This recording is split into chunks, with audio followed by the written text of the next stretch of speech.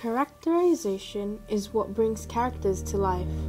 It allows the authors to help the audience understand the characters and how each character's personality and perspectives can help drive the plot forward.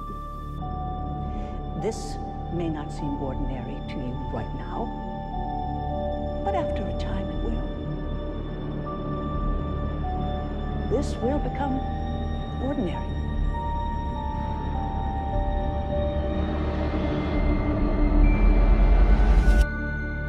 Atwood's characterization of women, specifically the handmaids, is influenced by her concerns regarding the rise of the conservative government and the threat of the reversal of women's rights. All the women under the Republic of Gilead are divided into 6 groups: handmaids, wives, marthas, aunts, Econo wives, and unwomen.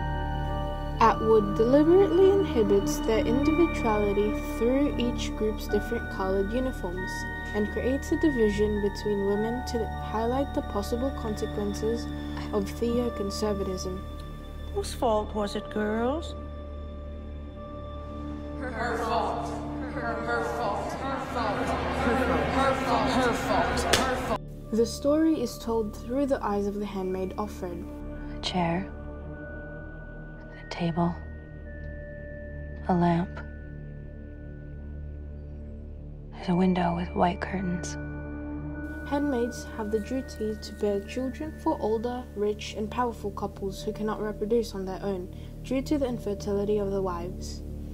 Of all the social classes of women in Gilead, they are perhaps the most important but also the most oppressed.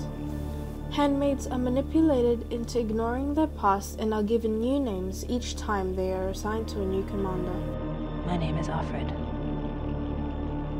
I had another name, but it's forbidden now. So many things are forbidden now.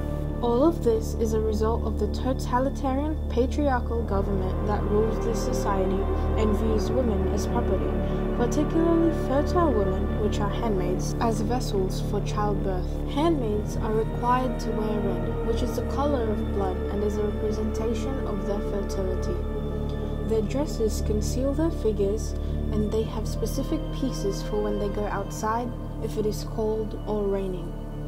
Atwood's use of red as symbolism is ironic because historically, red often symbolized power, worn by leaders.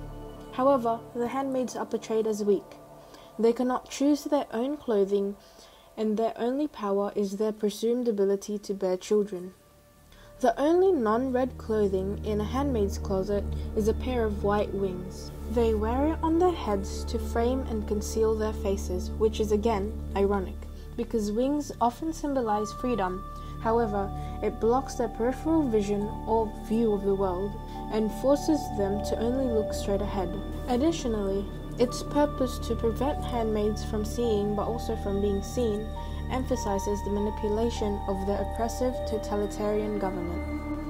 Ultimately, the characterization of handmaids and the representation of women in the novel enables Atwood to reflect on her context and portray her concerns regarding the issues prevalent in her time.